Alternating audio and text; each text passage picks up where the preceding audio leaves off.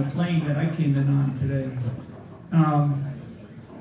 I actually think that this today and tomorrow, if we are smart about who we are and what we represent, this is probably one of the most important meetings historically. And when we look back, right, someplace in the future, and we look back to moments in time when historic things happen and history shapes itself.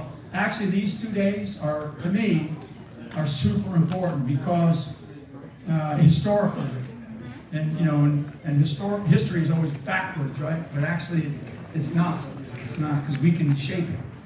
So, the power that is representative of you all, and I say this, I kind of, I was asked, well, what are you doing this weekend? And because we've been up all over Ohio the last 24 hours having a lot of fun with the campaign up there. But this weekend, this particular event, you all represent, I believe, over 100 million people, maybe more. Maybe more. So the power, that's power, right? So when you think about your audiences, right, your viewers, everybody that's involved in the communications business in some way or some fashion, I'm getting all twisted. And so if that's true, and I don't know, I mean, I haven't done really any real data analytics about what you represent or your audiences.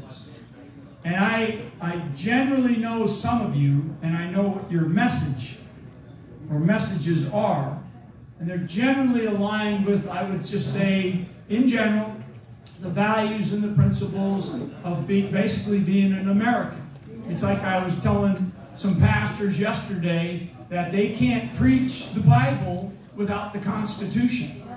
Okay? You cannot have the Constitution without the Bible. Because if you study the development of our Constitution, I mean, you read the Federalist Papers, you read the diaries of the founders, and it's like 75–80% of what they designed, and the decades that it took them to write the Constitution, they took it from the Bible. And the young man that travels around me, Jackson, we're talking about. I was actually talking to another young guy today about the Barbary Pirates, right? Anybody ever Barbary Pirates? The Marines. Here's the Marines here. I don't want to start singing the Marine Corps hymn because you all have to stand at attention.